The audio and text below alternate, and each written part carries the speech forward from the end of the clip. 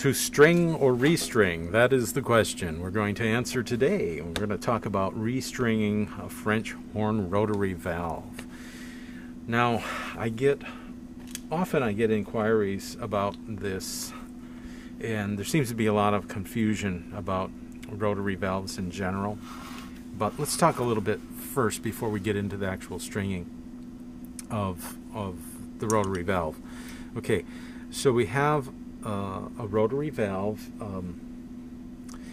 in the case of a French horn or in a tuba, and sometimes you'll run across this in rotary valve trumpets, although I see those a lot less. Let's talk about some of the terminology. We have the rotor casing. The rotor itself fits inside there. We have a rotor cap, and then we have what's called the back bearing right here, or the back bearing plate, and that's press fit into the rotor housing. So that's something where typically you're not going to be messing with. That you want to leave to a professional to deal with. These tolerances inside the rotor and casing are very small, and the risk of damaging it is pretty high, so just probably leave that alone, with the exception of oiling it here and there. Okay, so then we go back to this side. We have the rotor stop plate, or sometimes referred to just as the stop plate. It's a plate, and it's got a place for a bumper, or rotor stop bumper, right there and there. So that's the stop plate. These are the stop plate screws. On some brands they use the same screw for everything, and other brands, like on Holton, they have 3 different screws for the different functions. Okay, rotor stop plate, rotor stop screws, or stop plate screws. This is the rotor stop arm, this little nickel plated job here. That's the rotor stop arm. The rotor, sometimes this is just referred to as the rotor screw, or the stop arm screw. This other screw in the stop arm is the stop arm string screw. This is really important distinction. A lot of times I get a call for an order. Yeah, I need a French horn screw. For what? For a string. Okay. The string on the lever or the string on the stop arm? I don't know. It's the small one. Okay. Small one. So, yeah, you know, the one that goes right down the middle. Oh, you mean the rotor screw? No. This is the small one. Okay. So you know what I'm saying. So we got the rotor screw, the rotor stop arm string screw, because the string goes around it. We have the lever, and we have the lever string screw. All right, lots of screws on this. So let's do this. In this case, this is a Yamaha student line French horn. I've got some of their real high quality string screw. I've got a lot of their high quality string that Yamaha uses, and it works really well on their instruments, as well as many brands. This will work just fine. If you can use fishing line. This is a braided fishing line, so it's not your monofilament. This is a little bit thin for most applications. Only occasionally do I even have to use this. And if you can get 50 pound, this is only I think 20 pound test. So this is pretty small, pretty fine. But it's good quality, but it just only on the strangest of French horns is this even really needed. Okay, you want a good razor blade, a sharp razor blade. Very nice clean cuts we want to make. So what we want to do is we want to have an angle. We want to cut this string at an angle, so we do that. This will make threading it through the lever much more easy. And so I take a piece. I've got an area marked on my bench. Well, let's just say that it's about a 7-inch piece of string. And we go ahead and cut that. Now the way I do this, I take and I make a loop. It's just really simple. Just one single knot. That's all it is. Very simple. Straightforward. On really thin string, you're going to have to make a couple loops before you put the string through there and create your knot. Alright, let's get down to this. We're going to make a figure 8. If you could think figure 8 when dealing with rotors, I think that'll help. You first of all go through the lever. There's a little hole there. We go through the lever toward the stop arm. Okay, through the lever toward the stop arm. We're going to make a figure 8 now. This is where it's real easy, but it seems confusing. It's not.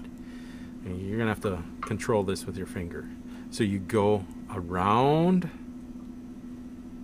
the stop arm this way, and then we go around the string screw. So now we're coming back around it. So there's our figure 8 right there. That's all it is a figure 8. Okay, so we come through our lever toward the stop arm, around the string screw. We're going clockwise around that, and then around our stop arm again. Keep your finger on that. Now let's go back through the lever the other way. Now here's the important thing. I like to make a loop like this, so that when you tighten the screw, you're tightening clockwise, so you're actually tightening the string and not unthreading it. So then I just keep that taut. I'm not putting any tension on this screw yet. I'm putting this lever string screw, and I will go ahead and tighten that down.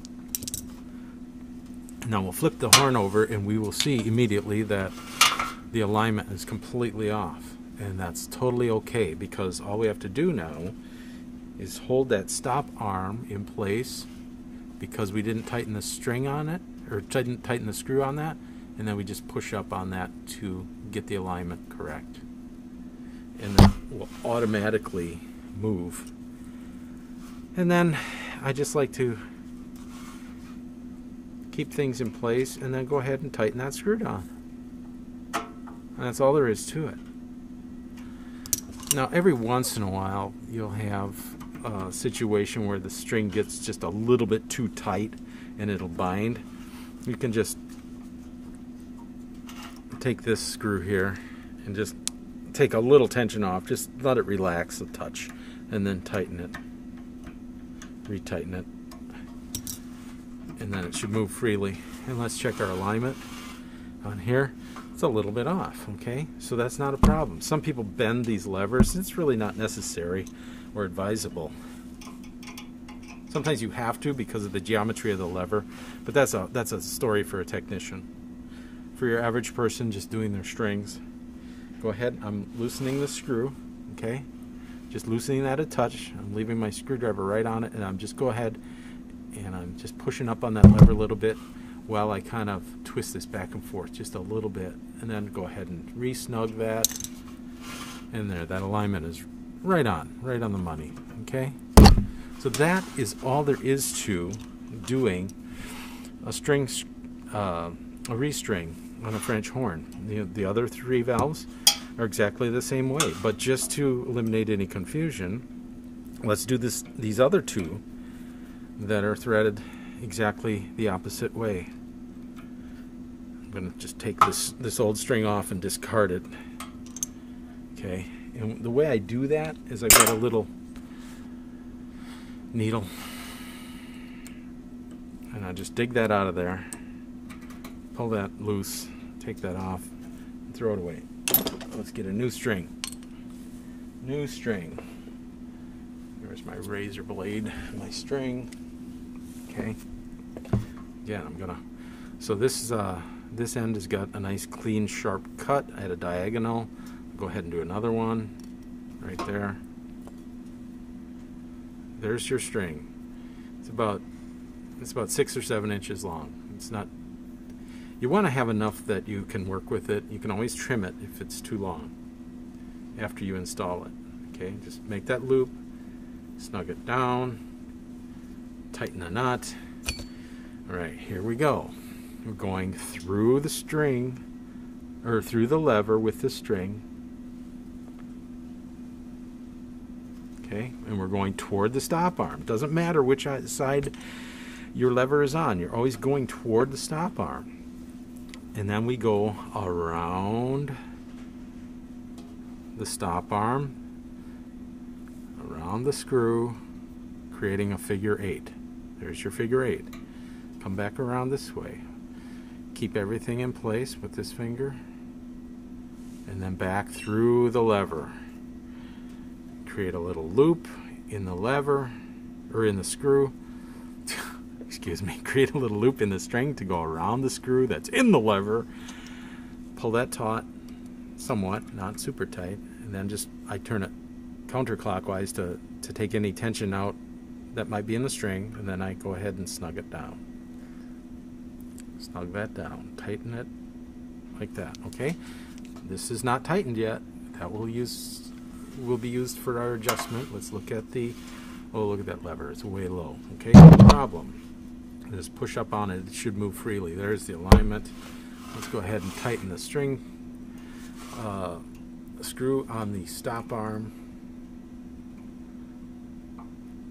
And if it moves, here, I like to push it down now and then tighten it. And if it's off, we'll go ahead and readjust that.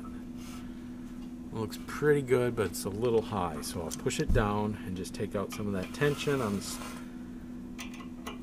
this screw here, and then tighten it back. And that's dead on the money. So, you know, when you've been doing this for 33 years or whatever, your fingers get really quick and used to this. But most of you folks, you know, you do this once every 5 years, and it seems a mystery. But really quite simple. You go through the lever, around the stop arm, around the screw, creating that figure 8, back through the lever, create a loop, and then bring it around the securing screw, and you should be fine. The string screw on the lever, I should say. Keep the nomenclature the same, right? That's all there is to it. It's a very simple procedure. So if you like this, please pass it on and just give me a comment saying cool or love it or something like that. That actually helps to boost this in viewings a little bit. And more than that, just pass this along to students, band directors, colleagues, friends, parents. It takes a little doing, and if you've never done it, it's probably worth paying, you know, somebody a minimum shop charge to change your strings and do it the right way and make sure everything's in alignment. Now you can talk about rotor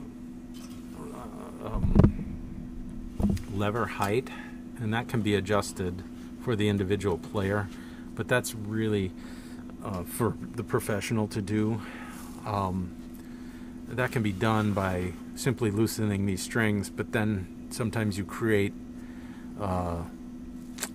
lever throw issues, and then we have to adjust the levers so that the geometry is correct. So that's a little bit different animal altogether. Okay, well, thanks for checking this video out. I hope this has helped somebody get their French horn valves restrung without too much headache. Okay, thanks a lot.